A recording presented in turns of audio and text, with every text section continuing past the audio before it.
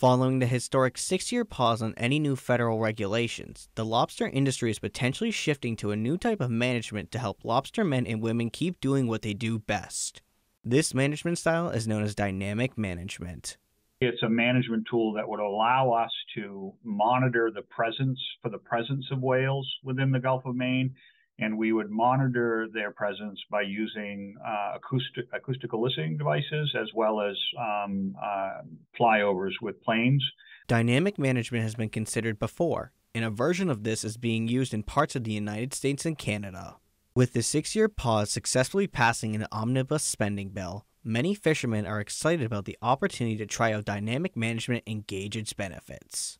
The fishermen are on board with that. I don't think any fisherman is against the fact that we want to be able to do some sort of regulatory action that actually, protects a right whale, protects them where they are. By having dynamic management, you're able to fish the area without being forced out of it unless there's a whale in the area. Based on what Commissioner Kelleher has seen, he believes dynamic management would help propel the lobster industry forward in its fight against restrictions they say endangering the fishery's future.